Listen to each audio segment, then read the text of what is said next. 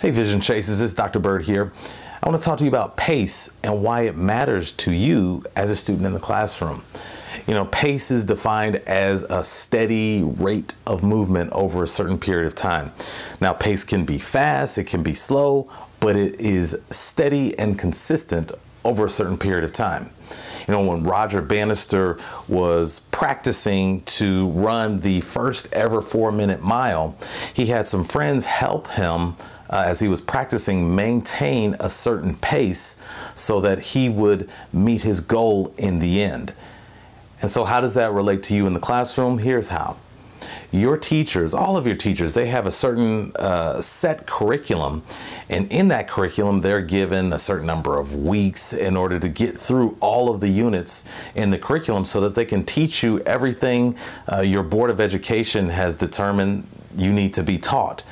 And so it's very, very important then that when you get your assignments, those that take a certain amount of time, maybe you have to go home and complete them. It's very, very important that you're working at a nice and steady pace so that you can complete those assignments within that unit and ultimately do well on the tests. So that's why it's very, very imperative that you don't waste time, looking at your phone when you could be working, choosing to go out and hang out with friends when you could be working on let's say a project that you've been given weeks to do.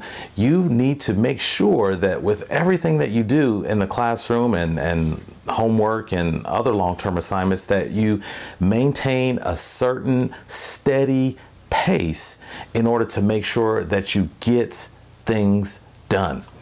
It's a very bad thing to waste time when you know that you could be spending that time doing things that really absolutely need to be done. So that's why pace matters. That's why classroom time is so important. It is so imperative that you pay attention in class. And whenever you get that urge to look at your cell phone or talk across the room to a friend, you have to remind yourself that you have to maintain a certain pace so that in the end, you'll end up accomplishing your goal just like Roger Bannister did when he maintained his pace and successfully ran the first ever 4-minute mile.